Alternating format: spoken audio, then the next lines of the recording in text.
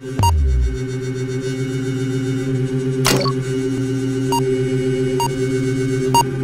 oportuno para a apresentação de matéria. Pela ordem, vereador Adebrair Alves Bacada.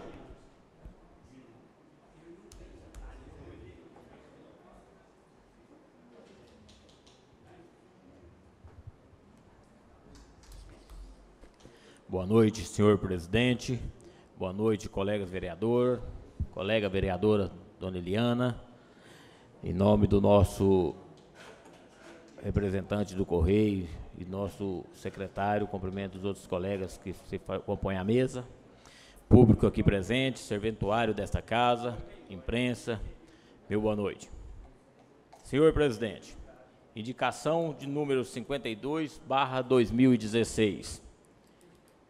Senhor presidente Edinaldo Pereira de Oliveira, o vereador Adebrair Alves da Silva vem com o devido respeito e acatamento nos termos regimentais solicitar o envio de ofício ao senhor prefeito, secretária municipal de Educação Maria Auxiliadora, secretário municipal de Saúde Adriano Martins, solicitando dos mesmos uma ação para que os professores das redes de ensinos de nossa cidade, tanto do ensino estadual quanto do ensino municipal, seja beneficiado da vacina contra a gripe HN1, visto que os mesmos possuem contato com muitas crianças e de certa forma estão dentro do grupo de risco. Sala das sessões de sessão municipal da Câmara Municipal de Itumbiara, Estado de Goiás, 5 de março de 2016. Adebrair Alves da Silva.